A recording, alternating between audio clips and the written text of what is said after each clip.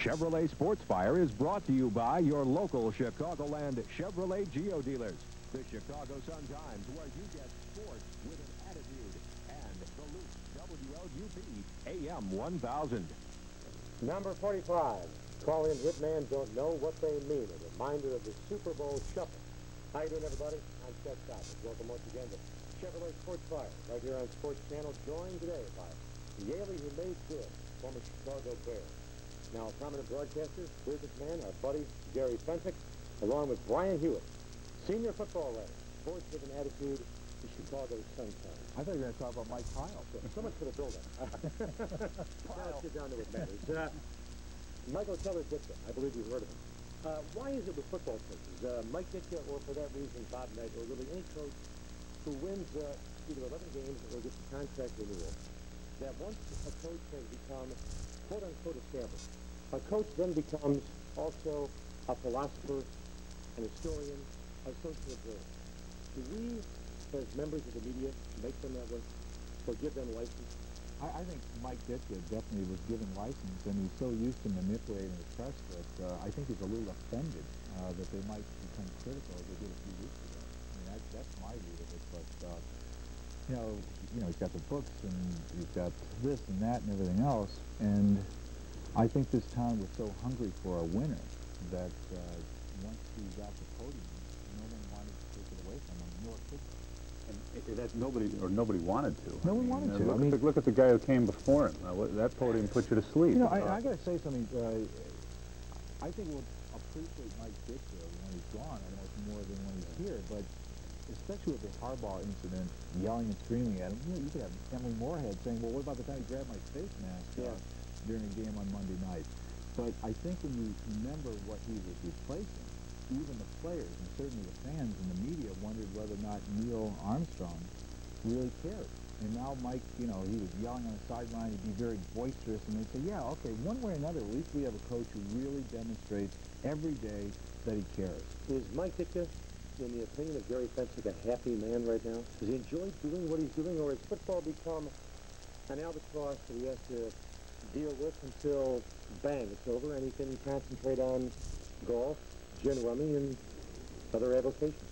Chet, I think he still loves coaching. I think he loves the challenge and the motivation of trying to develop a winning product on a yearly basis. So I don't think that is an issue at all. But I think I have to agree with you, though. I think that he's not a real happy guy. But I have no idea why that is, but it certainly isn't the lack of being challenged on the football field. I think he's seen a downhill slide ever since Jerry Benisi left that ball club. As you know, Jerry Benisi was Mike Dicka's butler. Mike had the bad day. He could go back to Jerry, kind of shotgun the rocks, relax, shoot the breeze. Jerry was a great tranquilizer for Mike Ditka. And I think to this day, Mike misses the presence of Jerry Benisi. And as a result, I think when the demons now emerge with Mike Ditka, they're self-contained. There's no release pressure for Mike Ditka. Well, don't you think he's put Benisi behind him, though? I mean, that happened. I don't think so. I really don't think so. So it's worse now than it was when it happened? Well, I don't know that it's worse, but if you follow that point a little bit, who does he have to really buffer within the organization? I don't know that he's particularly close to Michael McCaskey or Bill Tobin, and those would be the two people that you would be close to in that tight, small organization. But I think that there's probably a combination of things that are maybe taking a little bit of the fun out of Mike, because he just seems not to be enjoying himself. And I could be misreading it, but I think we all pick up on it, that he doesn't seem to enjoy things as much. And to me, that almost shows up the way he's treating the press right now. I mean, you know, he's like above this stuff. He used to play around with him like a cat with a mouse. And now, you know, he's letting somebody get under his skin like that. Well, for example, you know, talking about the press, he calls the press a bunch of SOBs. Truth hurts, doesn't it? Yeah, obviously it does. I'm not going to deify myself, but I was campaigning for Mike Ditka to give an induction to the Hall of Fame back in 1980. I thought it was a great idea on the part of George Halas to bring Mike Ditka to Chicago. I've always been in Mike Ditka's corner, and for Mike Ditka to collectively refer to the press as a bunch of SOBs, in my opinion, is choose one, either neurotic or childish, or both. Or just a careless, emotional reaction that he didn't really mean. Well, I think he meant it. You know, we're the Sun-Times. attitude, and when somebody calls us sons of bitches, I mean, it's a compliment of the highest order. I mean, You must have a lot of buttons on. you know, I was kidding Phil Theobald, the guy who walked out on him, because he said, you know, he said, Mike, I've respected you, and nobody's ever called me that before. And I said to Phil, I said, you know, Phil, I think that was neat that you walked out and you showed some stones, but I said, don't tell me that nobody's ever called you a son of a bitch before. You're from Peoria. Well, somebody needed to replace Red Mutlow, you know. I guess that was it, you know, and Talk maybe about he did. Poorly chosen whipping boy. See, I think, though, that Ditka, you talk about what's making him unhappy now. I think that he looks at the team. It's clearly a team that's for a lot of reasons, is going this way right now. They're going down. They're not going this way. Yeah, absolutely. And the rules are about to change. The light at the end of the tunnel is the freight train that's going to be free agency. And the draft. It may not even, as early as '93, when we see drastic changes in the draft. So the rules by which the Bears, as well as any other team in the league, have played, have gotten rich, are about to change, and Dick is going to have to adjust. Bill Tobin, all those guys. But they will. They will adjust. And well, are they going to start spending money, Gary? I think that you can't say that they won't spend money. And they've always talked about spending money wisely. And I think that once these rules do change, and I certainly hope that free agency or the right to work happens in the NFL sooner rather than later, then we'll find out whether or not the Bears are willing to spend money. If they're not, maybe they'll consider selling the team. Well, I think we already know that I'm spending money wisely, though. Now I'm getting you in a position where you're Boy, going to defend Michael McCaffrey just where you want to be. Already, yeah. Just where you want to be. But I mean, Jay Hilgenberg, did they spend money wisely there? Wilbur Marshall, how wisely did they spend the money there?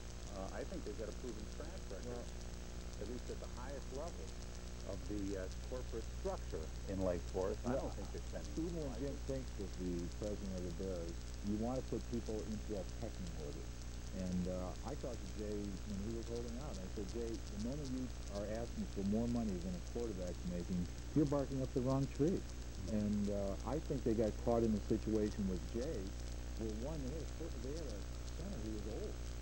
And, I think some other publications have pointed out that he is not held in the highest esteem throughout the NFL. And even though you make All-Pro so many different times, you want to be fair. And he wasn't going to get more than a quarterback was making. And take a look at who's playing. Jerry Bono, I haven't heard anyone say that this guy is just embarrassing the offensive line. So I think there are instances, and when Harbaugh's next contract's up, he's going to be asking for quite a bit. But they'll leave Neil some money. I'm not trying to defend Jerry. I have my battles with him, I know. But I do think that they are very cognizant of the fact that if free agency, when it happens, they're going to have to spend more money.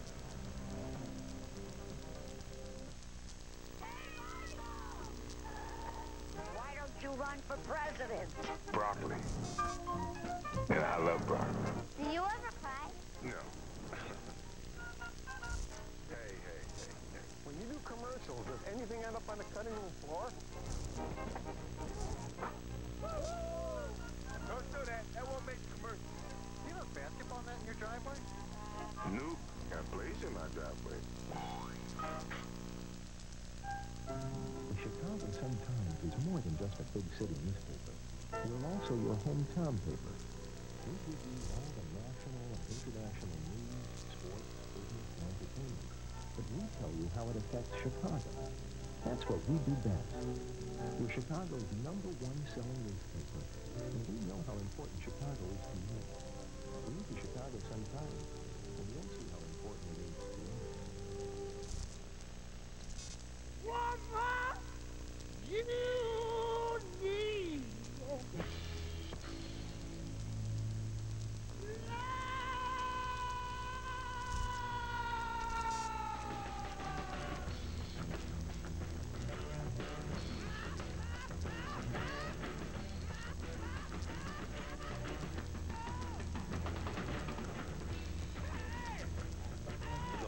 FM 98.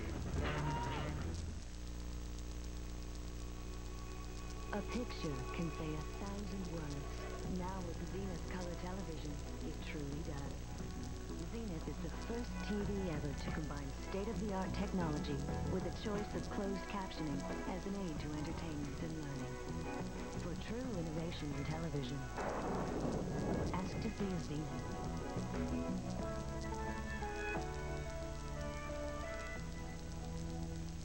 Neil Anderson talked about retirement, about the 1990s, and it's totally emphatic. Forget about the money. If I feel like I can't produce, I'll take a walk. Do you buy that, or is that Anderson reflecting frustration over the fact that he hasn't had a 100-yard ball game in ages? He went through the box with Mike Ditka. Yeah, Chet, I was really surprised to hear that. I mean, how many players a year in advance say that I'm only going to play 2 more years? I never believe it, because I don't think any player really knows until you start getting down that line. I talked to Mike Singletary a few years ago. He said, "Why did you make the decision?" When I did, I said, "You know it. You know when it's right. You know when you can't do things. You're draining your knee all the time. You're hurting all the time." For me, the strike was the final straw in 1987. I came out of that. I said, "I'm out of it. I'm not enjoying myself. I fulfilled everything and more than I ever thought I could do."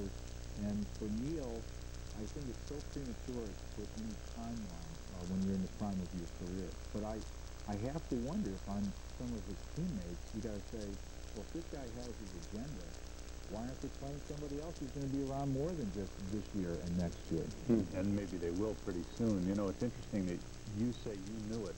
We had Earl Campbell on the show, Chet, a few weeks ago, and he walked right away from it, amazingly kind of cleanly and quickly. But I think there are a lot of guys who don't.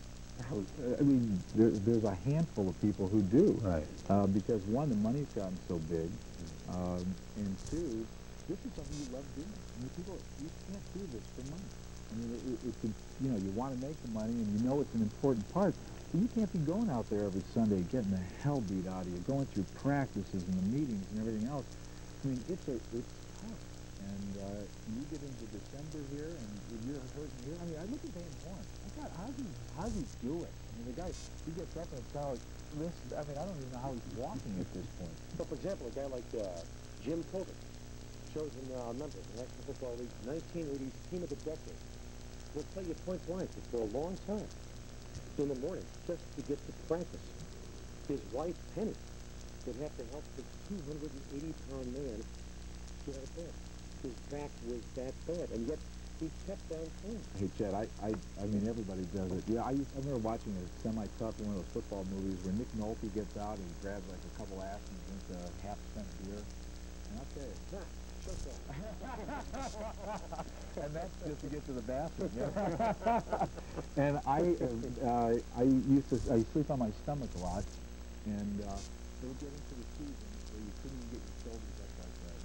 You're almost in a fetal position, and you get up in the morning, you're kind of beat up, you roll, and you go, oh, I can't roll that way. You roll the other way, and all of a sudden it's like you step by step, inch by inch, just to get going and you know, just make sure that everything's working. All right, I buy the theory. I have long tried the theory. Forget about money. Ultimately, it's a game of passion. It is. Now, just tell me how much you relish, and how much Frank relished the reputation of being an assassin. Hey, a football hitman, a guy who rang Jimmy Giles' bell so badly in Soldier Field one night that you thought Giles' head was in Lake Michigan and the rest of his body was in downtown neighborhood. And that changed the way Jimmy Giles ever played. And I remember Doug Williams was the quarterback back then for Tampa, ran all the way down the field yelling at the ref. Yelling, couldn't believe he was going to get flagged. Why? Because the ball had bounced off the turf before Doug hit him? Come on, you know, details.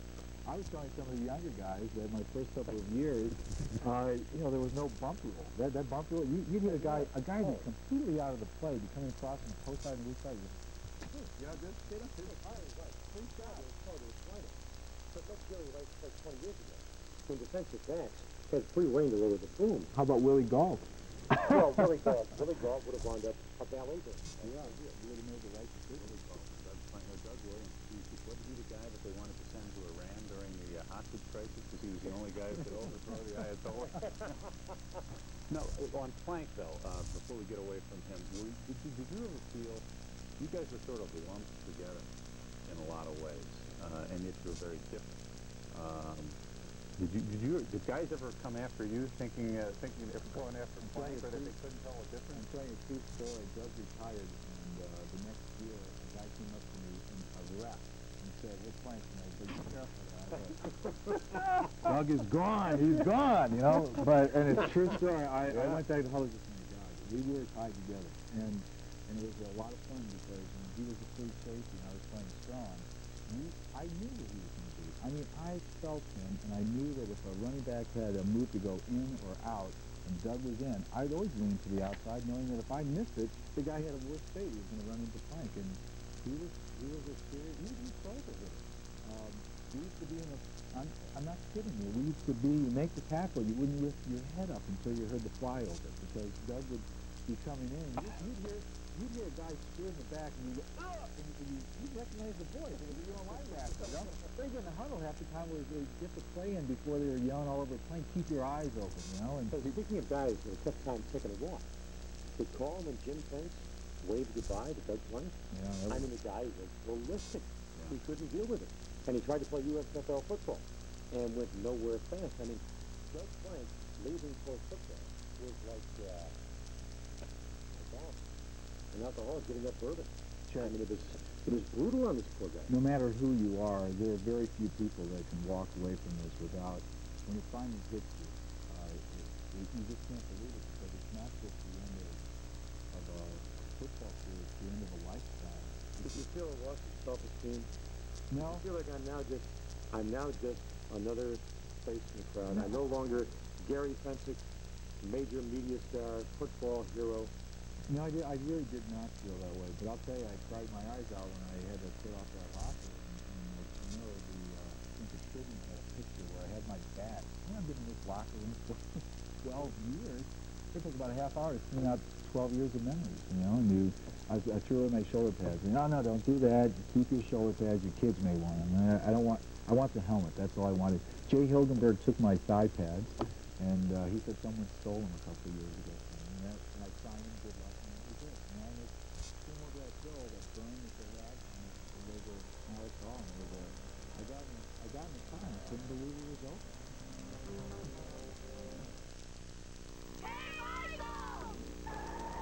What's it like to be Michael Jordan? Man, I'm a nerd. How old are you? Wouldn't you like to know? I am 24. Now I'm 29. Do you find the older you get, the more you become like your father? Why you say that? Because he and I got the same haircut. Is that something to be joking about? Do you have any advice? Just follow the front end of a Chevy. You're going somewhere. The BBC, Turner Broadcasting and Timeline Video dare you to take a walk on the wild side with Piles of Life. The gripping, award-winning nature video series that exposes the struggle to survive through uncensored, shocking photography. Join acclaimed naturalist David Attenborough for a close encounter with raw nature. See the thrill of the hunt and the strategy of the kill, the relentless drive to continue the bloodline, and the miracle of birth. Call now and receive Hunting and Escaping for $9.99 and see why the law of the jungle is kill or be killed. If it captures your interest, you can get other videos about every other month. Each state explores the hard realities of survival in the animal world. Take a walk on the wild side with Trials of Life. Call now to order Hunting and Escaping and find out why we call them animals. To order your Trials of Life, call 1-800-545-5200 or send $9.99 plus $3.23 shipping and handling to the address on your screen. Coach Mike Ditka invites you to Ditka's Restaurant in Iron Mike's Sports Bar, where the dress is casual and the food is formal. The new menu is as spirited and exciting as Mike during a game. From Ditka's pork chop to the homemade desserts and fine wines, you can't go wrong. Iron Mike's Sports Bar is the place to be on Monday night when the Mike Ditka radio show is broadcast live. Stop by and see the Coach field questions from Bear fans from all over the Chicagoland area. Located at 8750 West Bryn Mawr, Ditka's is one of Chicago's premier restaurants and sports bars. Your ball club had a cockiness that was not unlike the Red Western Federation. I mean, you guys had a bravado, a sparkle. It was fun to be around your football team. Now, there's some great guys right now on the Spurs ball club. But in terms of marquee appeal, in terms of turning out Marlon Brando, James Dean, John Darcy, Clark Davis, never this club. This club lacks, definitively lacks personality. I also, right? I play a lot of real personalities, and I agree with you. I agree with you totally. I mean, you look at that, Singletary to Otis to Wilbur to McMahon. I mean, McMahon might have been from the University of Mars. To feel out there a great line about the Otis system. Yeah. But don't you wish John Roper, for example, were like Otis Wilson? Yeah. Wouldn't that be fun? Yeah, it would be fun. But I can't get an interview. Silent, brooding, introverted, but you know what? I mean, we had guys who do things, but McMahon's the guy who did it. He's the guy who lit that fuse and everything just went like that. And he did it as offensive guys. And instead of them walking on the field like this, he'd be out there cajoling and screaming at them, and they were lifting their heads and playing out of their minds and having fun. I mean, Jim really added the fun element to it. There were a lot of characters, and Dick didn't mind. He didn't mind. Yeah. And it seems today that there's a much different tolerance or intolerance, and there's just a pecking order. Because when you talk about 82, everybody might have had personality, but nobody had a national recognition. And then we all came together, and we all got our fair share of the pie. I mean, with the Super Bowl shuffle, or McMahon, or Dick, everybody was at the same point in time. And today, that isn't the case. You know how big these guys were? Remember the Ultimate Sports Bar and Grill over on Harvard? When you played the Giants in playoffs, January of '86, I remember leaving to the ballpark, sitting in Lincoln Park, about 10:15, and it's about, 15, 20 degrees outside. There were people standing outside the Ultimate Sports Bar and Grill. There must have been 150 people waiting for the doors to open to get seats in front of the TV set. But I can also tell you that you can recreate that very quickly, because I'll tell you another story that shows you how quickly it changes. Is that in 1984 we won on the road the division, and that was the first time since '63. Yeah. And I took Hampton downtown. We lived out in the Bergs. I said, "Come on downtown. It's going to be great tonight." And we drank by ourselves all night. I mean, it wasn't happening. The Cubs were happening in '84. The Bears, no one thought, that they were going to win the division. And then in '85, the whole thing just really snowballed. See, I don't think you say never say never. I don't think you can recreate '85. I remember Don Pearson asked about the 10th game in '85, and Don is a longtime reporter for the Tribune and a pretty wise guy, pretty smart guy. And he looked at me one day in the press room and he said, "Enjoy it. This is never going to happen again. It's when everything is starting to explode. How good you guys really were was becoming apparent. The Super Bowl shuffle, McMahon, the books, all that stuff was starting. The '46 defense, and the Bears may win another Super Bowl before we all die, but they're just never going to be to do an hour in a shopping center. And McMahon getting 20 grand to go to some guy's party for half an hour. And they sent a limo to pick him up and a limo to take him back. I mean, they were fun days, man. Those were really fun. And it's a shame it had to end so quickly. It did end fast. It did end fast. And I think that for us who were part of the process of not being on the good, we were never an awful team, but to be in the 70s and 8, 9, 7 wild card, next year not make the playoffs, and you could see it happening. It was fun, and you could really feel it, and the team was really close, and you had something special on defense. You had something very special happening on offense. You had, we had Peyton, the greatest runner in the NFL, and the punk QB, and just things started going. Now, you were talking earlier about who to give credit for getting the Super Bowl. I give the Miami Dolphins a lot of credit because we'd won 44-0 in Dallas, 36-0 against Atlanta. We were so full of ourselves. We went down there and got hammered, and that was a long, and that was a real, you thought about it and thought, you know what, we're blowing, because we got too cocky. And so the next day we did the video of the Super Bowl shuffle, it took forever to do, and I think we got back on track. You make me happy when I'm feeling sad.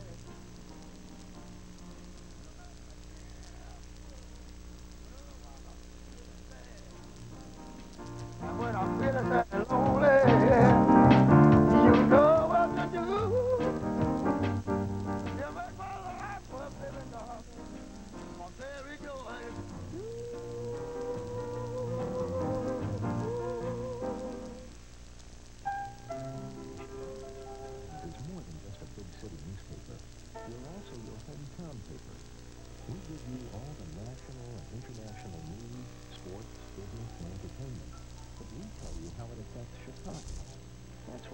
Best. We're Chicago's #1 selling newspaper. And we know how important Chicago is to you. Read the Chicago Sun-Times, and you'll see how important it is to us. Premiering November 7th on AMC. I'm going out on the road to find out what it's like before a city, and then I'm going to make a picture. I don't know where I'm going, but I'm not coming back till I know what trouble is. What? When a Hollywood director ends up on the other side of the tracks, he gets more than he bargained for. I sentence you to 6 years of hard labor. Joel McRae and Veronica Lake co-star in Preston Sturgis's directorial masterpiece, Sullivan's Travels. Premiering Saturday, November 7th at 4:30 Central, only on AMC. Guests of Chevrolet SportsFire are transported via American Limousine, receive gifts from Bigsby and Brothers, and dine at Catch 35, setting new standards in seafood excellence. There's only one Catch 35, 35 West Wacker, Chicago. Chet, the Bears game Monday night against the Vikings is the biggest game this franchise is going to play in the 90s. If the Bears lose, they will be 2 full games behind Minnesota, actually 2.5 if you count the fact that they've lost twice head-to-head to Minnesota. It will virtually eliminate them from contention in the NFC Central for the rest of the season, particularly when you look at the Bears' schedule. 4 out of their last 5 games are on the road. Now, a wild card team clearly is not going to come out of the NFC Central. So, again, if the Bears lose Monday night to the Vikings, the Bears are not going to be in the playoffs. And if they're not in the playoffs, they've got to think about rebuilding. And if they think about rebuilding with free agency coming, they have to think about how they're going to do it. This is a very important football game for this franchise. Big ball game. It's not necessarily as big as a playoff loss last year at Soldier Field with the Dallas Cowboys. Be that as it may, it is a watershed football game for this team. If the Vikings do win and gain that 2-game edge, wipe the playoffs off, because obviously you will not have a wild card team come out of the National Football Conference Central Division. Meanwhile, I'm enraptured by the development of Jim Harbaugh. Just a couple of weeks ago, he had his ears pierced by Mike Ditka up at the Humphrey Metrodome. Obviously, Jim Harbaugh let that roll right in one ear and right out the other. Harbaugh continues to impress me with his moxie, his toughness. He might not be Elway. He might not be Marino. He might not be Kelly. He might not be Warren Moon. But I'll tell you something. In a pinch, in the foxhole, give me a guy like Jim Harbaugh. What burned me up about Ditka's comments, and still burns me up, is the notion that Mike Ditka would bench Jim Harbaugh. Brian, Jim Harbaugh is not only the most valuable player on the Chicago Bears, he's the guts of that franchise. Well, he played for Bo Schembechler. Nothing's gonna bother him. I'll let you out there. I'll take care. All right, thanks. Brian Hewitt, I'm Chet Coppock. This has been Chevrolet SportsFire. Take care, and we'll catch you down the road. So long, everybody. Chevrolet SportsFire is brought to you by your local Chicagoland Chevrolet Geo dealers. The Chicago Sun-Times, where you get sports with an attitude. And The Loop, WLUP, AM 1000.